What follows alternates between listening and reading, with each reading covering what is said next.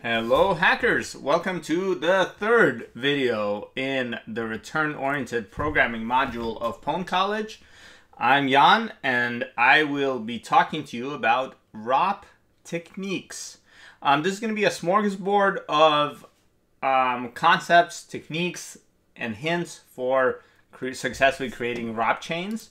And we will start with a not a problem, but a common thing that people wonder: where do I store data? When you create shellcode, you and your shellcode needs to open the /flag file, you often put the /flag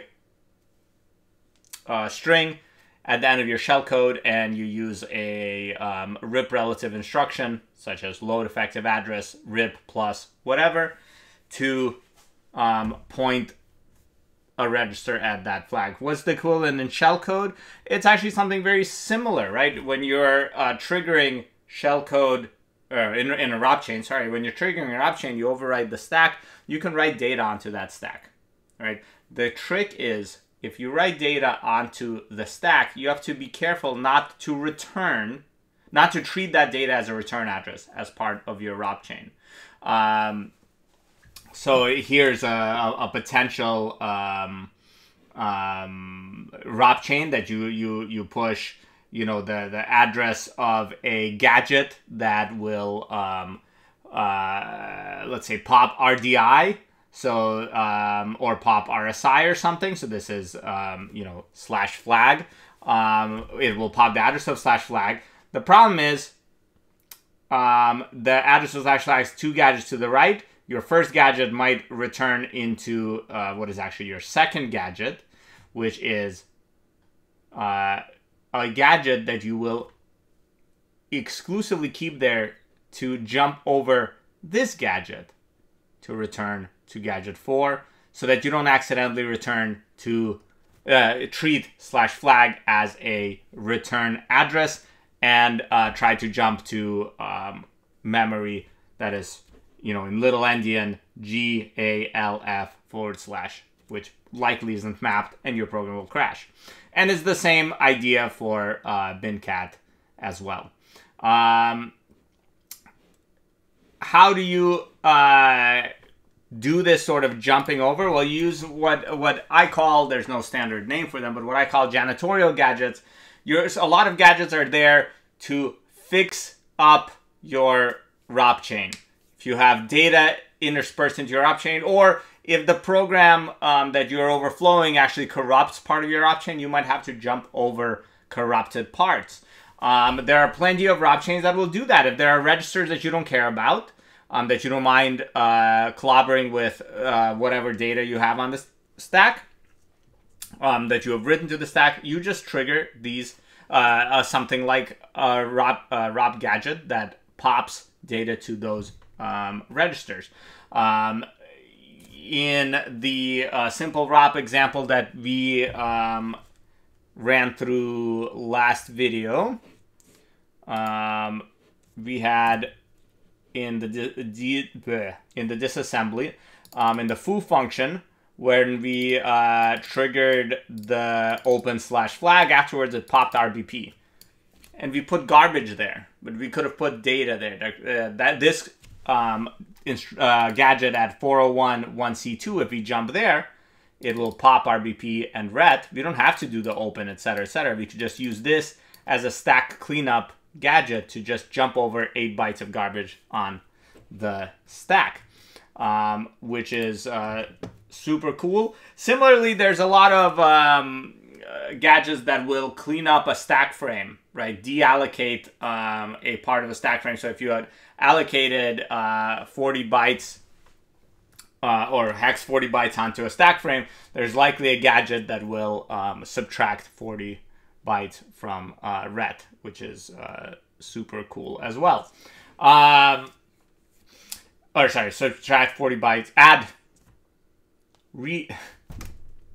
let me start that over. If there's a function that you find that has a stack frame of 40 bytes, in the beginning of the function, it likely subtracts hex 40 from RSP. At the end of the function, it will add that back on, and you can reuse that as a, skip over garbage gadget. Cool. Another ROP concept, how do you store values into your registers? Well, you can use register popping gadgets, right? So if you want to point RAX to /flag, you find a gadget that does pop RAX ret. These exist. They're not super common. Usually they have other side effects as well. And then you put that gadget, the address of that gadget, then the desired value you want to get popped into RAX. When you return to this gadget, you of course override the return address with this gadget. Pop RAX will run, it'll pop this, ret will run, and jump to gadget 2. In this case, it'll presumably clean up /flag off the stack. Cool. All right. Another concept, some gadgets are more common than others. The most common gadget is ret, right? It's at the end of every function. Actually, as a gadget on its own, it is useful. You might recall the concept of a NOP sled in shellcode. Well, in ROP chains, there's something called a ret sled. Very, very similar. If you just put a bunch of ret gadgets to overflow the stack, as long as one of them overflows the return address, you will then ret all the way to your actual ROP chain. Similar to a NOP sled. Leave ret is a very common gadget as well at the end of many functions. You have to be careful if you have corrupted RBP and you do leave, you will corrupt RSP as well. Leave does move RSP, RBP, pop RBP. So you want to make sure that RBP is pointing to an address that makes sense. Another relatively common, very common gadget is pop some register and then ret. This is especially seen when restoring callee saved registers before returning. It is very frequent. And it's seen for a wide variety of registers. Sometimes you even see it for RAX, where you maybe you don't pop RAX, but you move something to RAX and then return. That is setting a return value of a function. Some gadgets are common because the functionality is pretty common in a binary, like leave ret or pop some certain registers and ret. But you can jump again into the middle of an instruction. This means that certain gadgets are common because there are other common gadgets that contain the bytes that encode those instructions, right? A trivial example, let me disappear my camera so you can see. A trivial example is that every gadget of add RSP 8 ret, which is a relatively, conceptually common, this sort of deallocation of the stack frame, also contains an add ESP8 ret gadget if you jump past that H prefix. Again, that H prefix, you are probably by now very painfully aware, is what changes operations on ESP and EAX and so forth to RSP, RAX, and so forth. In general, the longer the instruction in bytes, the more rare it'll randomly appear in a binary. But certain instructions, even long ones, will appear frequently because they are frequently used. All right. Another concept, how do you store addresses into registers? Addresses you might not otherwise have known. I mentioned that long instructions are less likely to randomly appear. Load effective address is one such instruction. That instruction is very long. So it's rare that you will see that instruction as part of a ROP gadget. It might be in the binary, but the load effective address instructions are usually at the beginning of a function. And you typically want things at the end of functions to chain these gadgets. What you might instead do is Gadgets, usually really weird gadgets resulting from jumping partway into an instruction, that does stuff like push the stack pointer, pop REX, and then return. So this will move RSP REX, essentially, right? There are more dangerous ones. Wait. Hold on. I made a typo on the slide. I'll be right back. And we're back. Sorry about that. Had to fix up this slide. All right. So load effective address is not good. It's very long. It's not often found at the end of functions. You typically need a better alternative. There are a couple of different ways. These things are very situational. Depends on the gadgets available to you. Alternative one, something that'll push RSP, pop REX, and return. This will move REX into RSP. You get the stack address. Of course, RSP remains intact. Another alternative is to add REX, RSP. This will, if you pop 0 into REX in some other way, then this will move RSP into REX. Otherwise, it could offset REX by RSP. But conceptually, it still gets the value of RSP somehow into REX.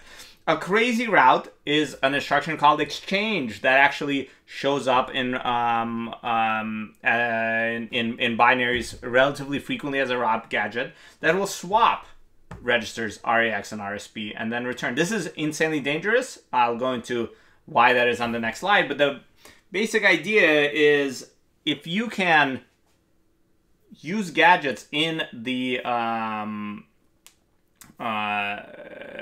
program to get addresses and compute addresses and so forth, you might need fewer leaks of fewer data disclosure vulnerabilities than you otherwise might need to actually perform an end-to-end attack.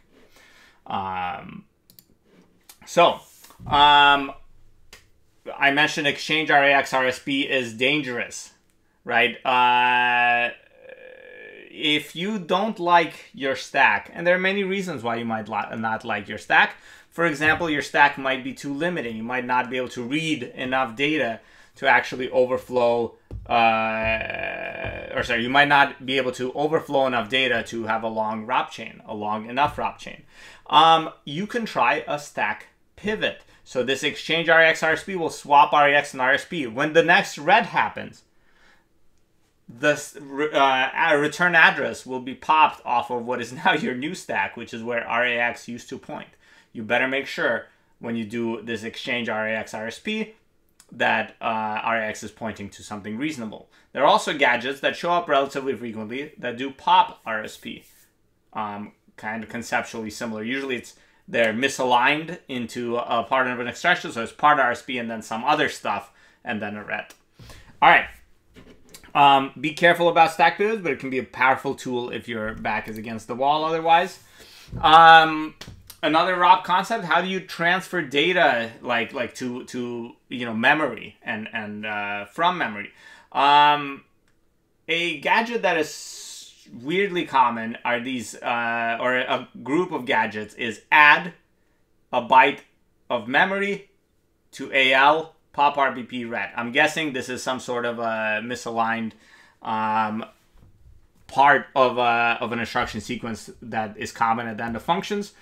I hadn't actually looked into it. One downside is this typically requires, or this does require a gadget to set RCX and to set AL. Gadgets to set RCX for whatever reason are surprisingly rare. So this might not be optimal, but you can search for similar gadgets to store memory. The point is there are gadgets that will store memory. Nowadays, it's much less common in a ROP chain to need to build complex memory structures because we no longer pass arguments on the stack and so forth. But it does happen sometimes. Sometimes you are very limited by the ROP chains you can use initially, and then you have to build a secondary ROP chain in memory using something like this. But it's kind of an exotic thing. You likely won't do much data storage and retrieval in memory in your ROP chain. All right, another ROP concept. The syscall instruction, which you're very used to in shellcode, is actually very rare in ROP. Typically, you will need to call library functions. If you notice, in our example, we called part of foo, which did an open. This is a library function. We did part of bar, which did a, now I lost it, which did send file, also a library function. Library functions are called through a special part of the binary called the procedure linkage table. So if you look at 401070, up here in the PLT, here it is 401070. It's send file, and it does a bunch of complex stuff to look up the address of send file in libc and jump there. This will likely be the subject of another later video or extended Q&A. But in order to use library functions, you need to know where they are so you can write their return address onto the stack or jump there in some other way. Otherwise, you better hope that there's a syscall instruction inside the binary or a PLT entry inside the binary for the function you need. It's a little tricky. My advice, keep it simple. The shortest path to your flag is easiest. In this case, it was reusing open and send file in the binary in our example case. But if all you have is chown, you can make that work. You have, in the previous module, you've carried out shellcode with a single syscall. All right. Another ROP concept, know your environment, right? Your ROP chain doesn't just start executing in a vacuum. When your ROP chain starts, there's all sorts of useful information in the state. In the shellcoding module, we had several levels where you had to use parts of the state that registers that were already zero, so you didn't have to zero them out, etc. There's similar things here. There are addresses that are pointing to code, to the stack, to the heap, to libc, all over the place. If you need one of those addresses, then you can retrieve and reason about it in your ROP chain. You don't have to get it somehow from scratch. Use these addresses, right? Don't discard all of the rich information that's in the program state when you hijack control flow. I've done that in the past. Everyone does it. It wastes an enormous amount of time. Do yourself a favor, and when you hijack execution to begin with, look at the values of all the registers, look at the value of the stack, and see, what in there you can use. All right. Finally, I keep saying, you better hope this ROP gadget exists, that ROP gadget exists. How do you find ROP gadgets? When I first started out, it was a manual process, believe it or not. There was one tool. It was for Windows, and I don't think it was free, and it was just bad news. But now there are tools all over the place. I maintain a bunch of installers for CTF tools, and just that repository has installers for 3 different tools that people have written to find ROP gadgets. I'll show you one such tool. It is called RP++. Very easy. You do RP++. By default, it'll print out a bunch of duplicate gadgets at different positions in the program. This might be useful to you in case there's constraints on your input, but probably not. Tell it how deep the gadget should be, how many instructions long. 2 is a good number. You can do more than 2, but it increases the chance that your gadget will have some crazy effects that you might not be able to compensate for. That might make your program crash. And then you give it the file. And so let's give our ROP example. These are the gadgets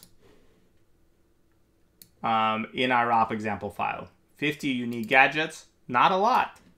Right? We have 2 of these add RSP8 ret, so this is some stack cleanup and a return. I mentioned that at every add RSP, 1 byte into it is an add ESP. So there's an add RSP at 401.016 and an add ESP at 401.017. Why? Because it jumps right past that H, and the H turns it from add ESP to add RSP. There's some crazy other gadgets. Well, here's that leave ret that we talked about. There's a lot of just ret, 14 of them, the most common gadget by far. A lot of, pop RDI, pop RSI, and R15. So RDI and RSI, those are the first 2 arguments. Already that's pretty good. If we can figure out a way to zero out RDX, then we're basically good to go to and figure out a way to trigger system calls, then we're good to go. But of course, in this program, there are there's very nice big gadgets that we used earlier. So you'll notice that the gadgets that we used to open and send file don't show up here. They're way too big, way too complex for RP++ to reason about. So it doesn't always pay to depend on these automatic tools. If you do a bigger binary, something like bin bash, there's everything in here, right? Tons and tons and tons and tons and tons of gadgets. And again, these are misaligned instructions. They're like, it could be all sorts of stuff. There might not actually be something like this. It's unlikely that there's something like this in the binary. We probably jumped partway through an instruction.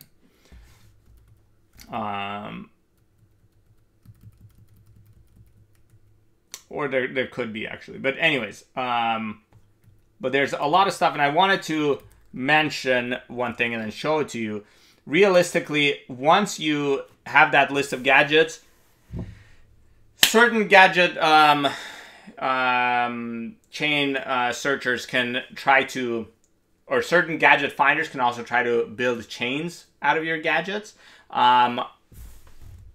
Doing that is similar to, generating shellcode automatically in pwn tools. It'll work for some cases, but when it doesn't work, it'll waste enormous amounts of your life. You should be competent in searching through the output for your gadgets using regular expressions. So let's say we wanted to find a gadget that will set RDX, right? So you can grab -P enables all the Perl regular expression extensions.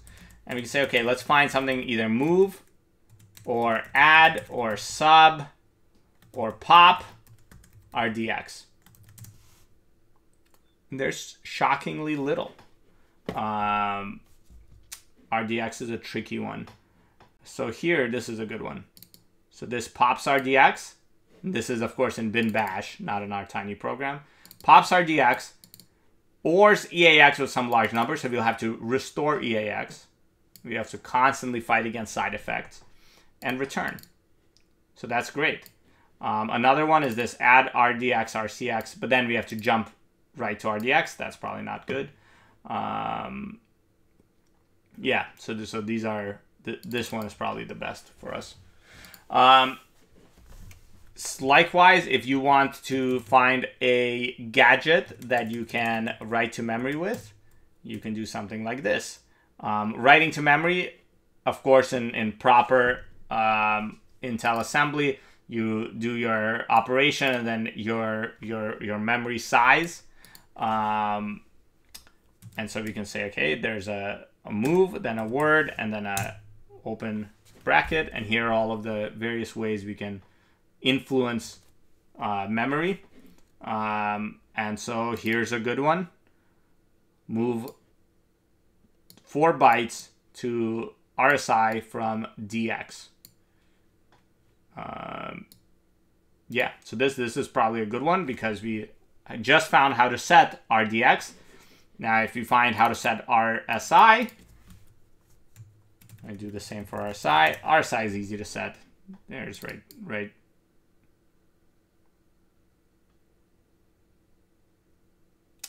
RSI is shockingly difficult to set here. Am I full of crap? I am full of crap.